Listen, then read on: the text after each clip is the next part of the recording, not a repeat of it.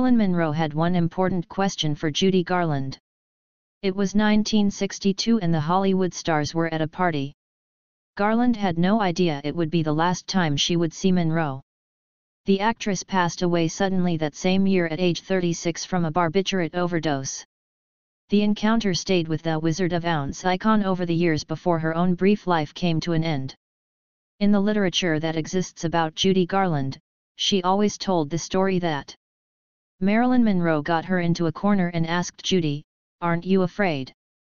Aren't you afraid of life?" Lawrence Shulman told Fox News Digital. And Garland said, "Sure, we're all afraid of life." Marilyn Monroe, to some degree, had an even more fragile personality than Judy Garland. They were both fragile personalities, and I think that's why they liked each other, because they felt the same stress and difficulties in life. I think that's what brought them together, Shulman added. Shulman has translated a new book written by French author Bertrand Tessy titled Judy Garland, Splendor and Downfall of a Legend.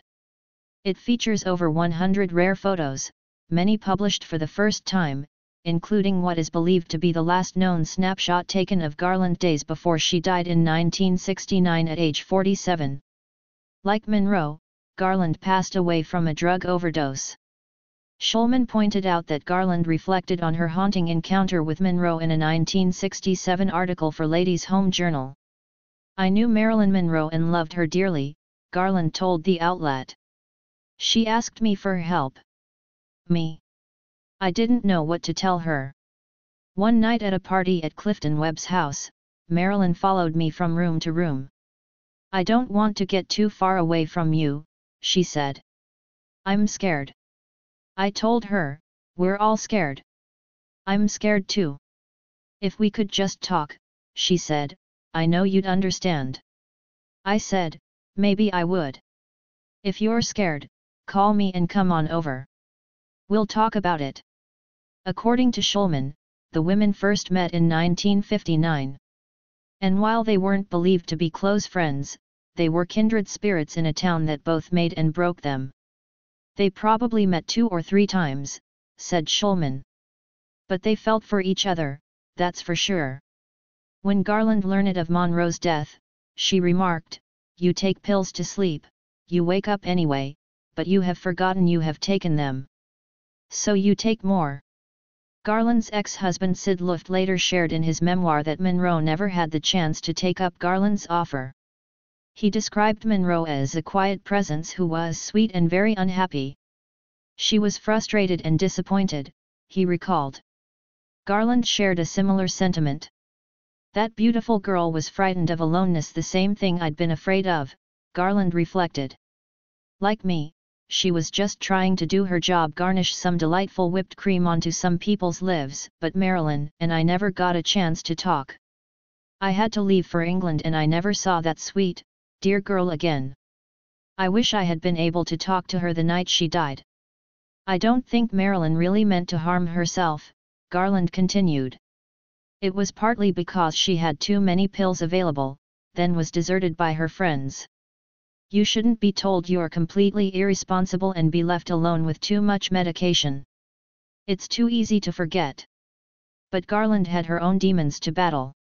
Years of addiction to prescription pills and heavy alcohol abuse ravaged her body and celebrated voice.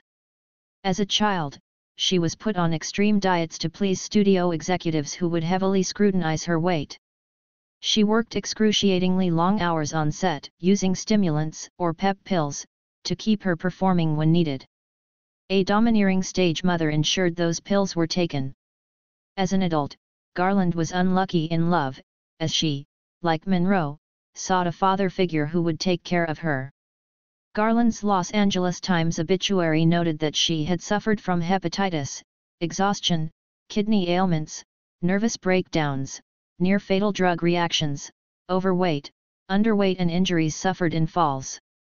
Despite leading a decades-long career as a child star, Garland was plagued with financial mismanagement and embezzlement.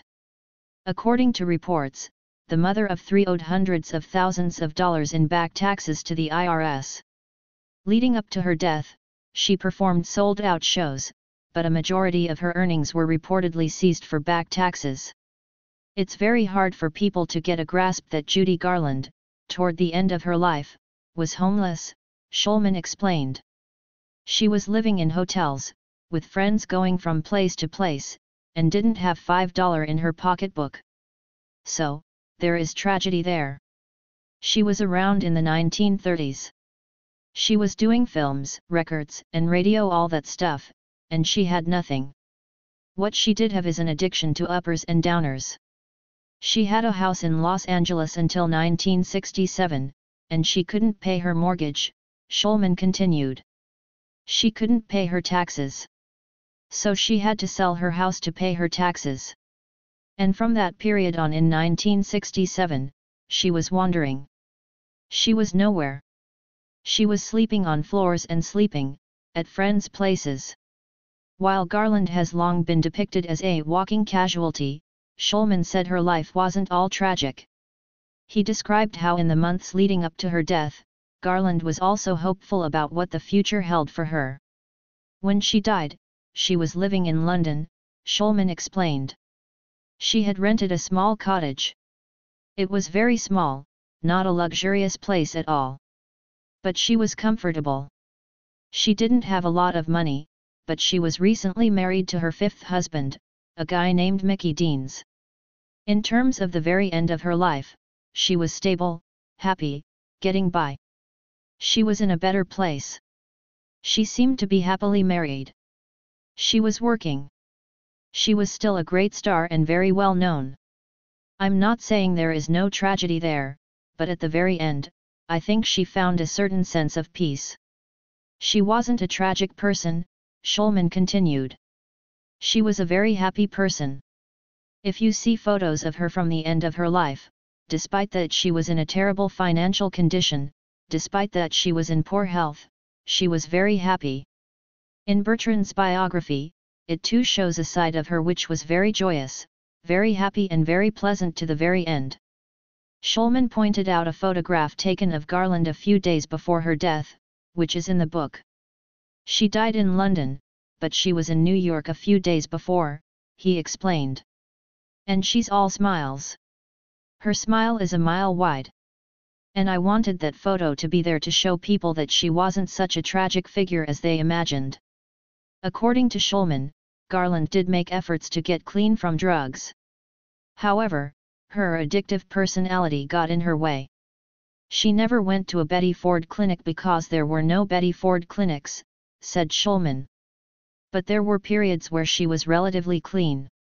When you see her in videos nowadays or on recordings, she's in good shape. There's no slurring of her words. She's not acting strange. She tried several times to reduce her intake of these pills. But in the end, it was a lifelong battle. She was seriously medicated, and that's what killed her. She struggled to get off the stuff all her life. She never succeeded.